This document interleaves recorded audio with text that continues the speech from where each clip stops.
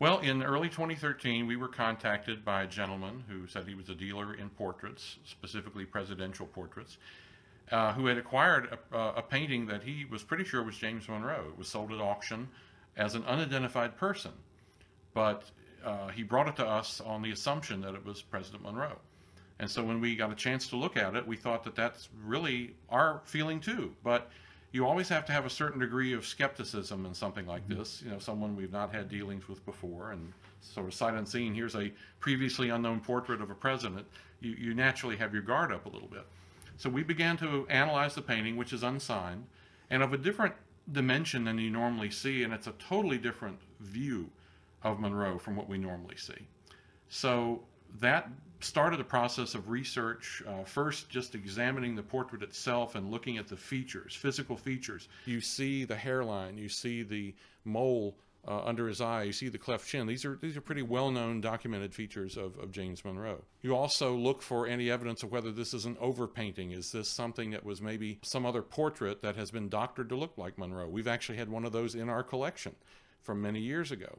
So you start off just trying to disprove the idea that that's who it is first, or that it might be a much later painting, it might be something done in the 20th century or something. And taking it to Colonial Williamsburg, to the National Portrait Gallery, and with our own research, every test we applied told us, yes, this is an early 19th century product, and this is evidently James Monroe. So satisfied with that, we went ahead and purchased the painting, and then continued the process of figuring out who painted this and when and why. The physical appearance of President Monroe in this painting seems to suggest it was at the beginning of his presidency, or maybe just before. Mm-hmm. It also appears sort of unfinished. It looks as though some of the details, especially in his clothing, are not that finely executed. But the face and the personality really come out very clearly in it. The curator at the National Portrait Gallery, Ellen Miles, was the first to suggest that this might be the product of an artist named Bass Otis, who was a very well-known portrait painter in the early 19th century, not as well-known today. And he was contacted by a Philadelphia gallery owner named Joseph Delaplane to go south, particularly into Virginia and other southern states, and paint images of famous people for a catalog that Delaplane wanted to do, and had the great title of The Repository of the Lives and Portraits of Distinguished American Characters. So there were 24 portraits that Bass Otis painted of people like James and Dolly Madison, of Thomas Jefferson, and James Monroe. And he was very persistent. He hectored these people. He badgered them to get them to sit for him. Thomas Jefferson really didn't want to do it, but he grudgingly did. He complained about it in a letter to Monroe. Monroe is running for president in the summer of 1816. He's a busy man. He's Secretary of State, but he finally agrees to sit for Bass Otis. The painting's done. And after all this, the catalog's never produced. The paintings largely travel around to Baltimore first in Charles Wilson Peele's museum, 1837. They're purchased by P.T. Barnum and are exhibited in New York for a while, and then they sort of scatter. The Jefferson one is at Monticello. Dolly Madison's is at the New York Historical Society. James Madison's is at Princeton. And no one knows whatever happened to the Monroe portrait. We now know. We feel that this is the work of Bass Otis. This is the James Monroe portrait from that era that was done rather quickly on speculation for this catalog. So it's kind of a snapshot, or a Polaroid, if you will, of the 19th century.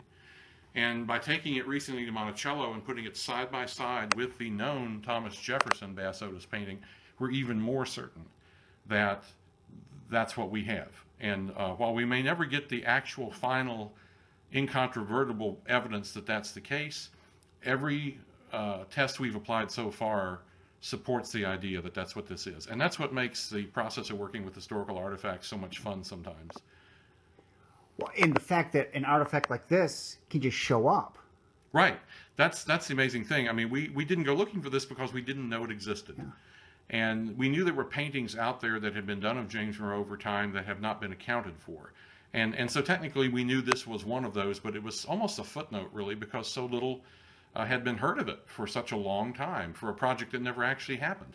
And there is one woodcut sort of drawing of it that did end up in another publication that is clearly, although it's attributed to Bass Otis, it's been determined by later research is not a depiction of that painting, or we think of this painting. It was a depiction of another one by another artist. So even what little visual evidence we had to go on wasn't exactly right. We have really had to try and let the artifact tell the story for us in this research. Is there any other Monroe artifact out there that's lost, or that you would like to find if it still is around? Actually, yes, and it's interesting. We have just a hint of something that for many years in the Williamsburg area, an elderly gentleman claimed that he owned and was riding around in James Monroe's carriage that had been acquired from his descendants many years before in the late 19th century, and that it had passed down in his family and that he was using it. This is a story that goes back to the 1930s. And there's one picture of him in what looks like a typical carriage of that period, but we don't know any more about what happened to it, where it ended up, whether the story's true. But you have to wonder whether someone would manufacture the story that they had James Monroe's carriage. Just the idea of it being so odd makes it seem like it could be true. But if that thing is sitting in some barn somewhere, you know, it would be wonderful to find, but I don't know that we would ever find it. But we never thought we'd see this come in through the door either. So you always hold out hope that there's something great out there.